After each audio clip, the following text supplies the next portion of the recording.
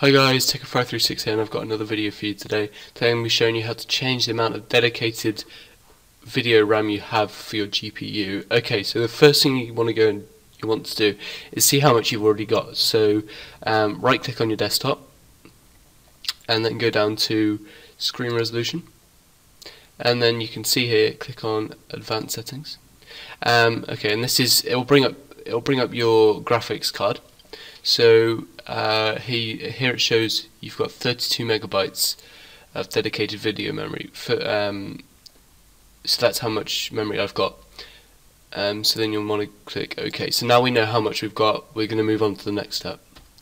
Okay, so the next thing you want to do is go to your BIOS. If you're on a desktop, this works well, and if you're on a laptop, this usually doesn't work.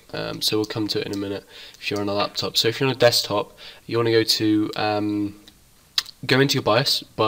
Straight after you start up your computer, you want to press F2, F10, or delete. Actually, mine's F1. But anyway, just press any of the function buttons at the top. And then go into your BIOS, look around, because it's different for all motherboards, find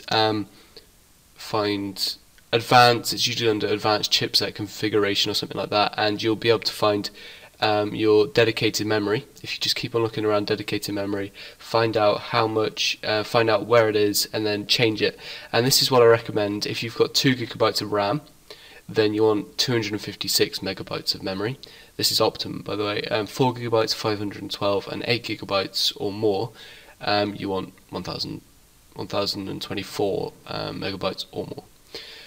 Okay, guys. Now we'll go on to what happens if you've got a laptop. Okay, so if you're on a laptop and you want to do gaming and you want to increase the dedicated video memory, then you're going to want to go. You can't do it in the BIOS, and it's very hard to do. You'd have to crack your BIOS, which poses some very major risks, and you don't want to do that. So the easiest thing to do is trick your game. If it won't run, trick the game into thinking that you've got enough video dedicated memory. So the first thing you want to go and do, obviously, is go to the game's website. Go and download the latest patch that they might have fixed it, so you can play if you've got lower specs. So go and try that first. Then you're going to want to search on the internet for go to Google, search on Google for how to trick that game into thinking that you've got enough video dedicated memory. And usually it'll take a little bit of modding. Go through steps. Just watch out for any viruses. Just be careful out there, and try that. Anyway, if this video helped, guys, please like, comment, and subscribe. If you got any more questions, comment. Subscribe and like. It really helps my channel. Thanks for watching, guys. See you in the next video.